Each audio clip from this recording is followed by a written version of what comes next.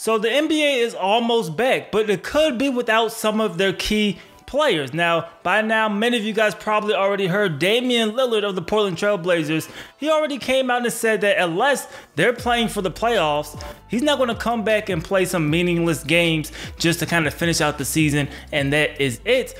And that is causing a ton of debate, right? Because this is something that the league really needs to consider. How are they going to come back from the coronavirus? How are they going to go ahead and start up the season? Are they going to have the training camp? How long will the training camps be? What then do you do? Do you do play-in games?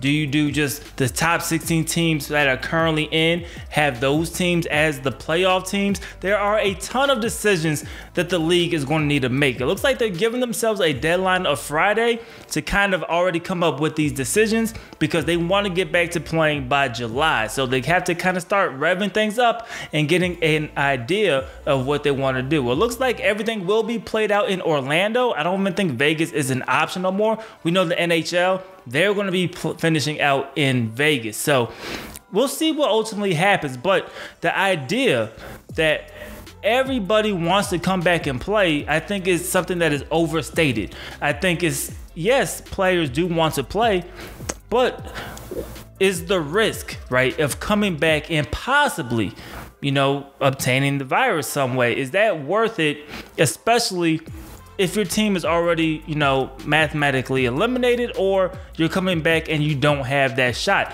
Damian Lillard is one of the realest players in the league. As soon as he got drafted, one of the realest guys out here, and it makes a ton of sense what he is saying, and I'm 100% on his side. If I'm in Damian Lillard's shoes, or if I'm another player, do I want to put myself out there, right? Put myself at risk for nothing, right? Because my team isn't going to be in the playoffs. So these ramp up games are really just to get the teams that are playoff teams kind of situated and ready to go. Now, it's a completely different story if you come back in and maybe they finish out the entire season. They have about 15 games left. Maybe they could come back from that 3.5 game deficit that they are right now behind Memphis. Or if you come back and say, hey, we're going to have a play-in game. Maybe the top 10 seeds or maybe a couple seeds after that will play.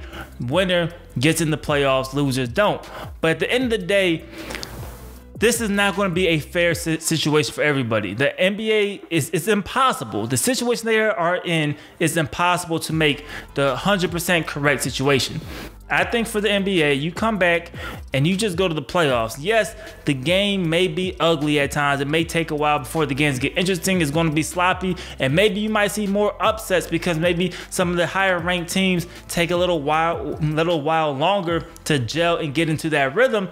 But I think that's just the best way to do it, because the incentive for players to come back right now for a team that's not going to be in the playoffs, or if you don't have a shot of making the playoffs, I don't think is really there. So I 100% am with Damian Lillard. I would not play either if it was a situation where you're playing meaningless games. Doesn't make any sense to me. So I agree with him. I know some people have different opinions. I'd love to hear what you guys have to say about it in the comment section below. What side are you in with this? Would you come back if you were in the situation? Or would you kind of sit on the sideline, man? Let me know in the comment section below. It's your boy DLloyd. I'm going to see y'all next time. Peace.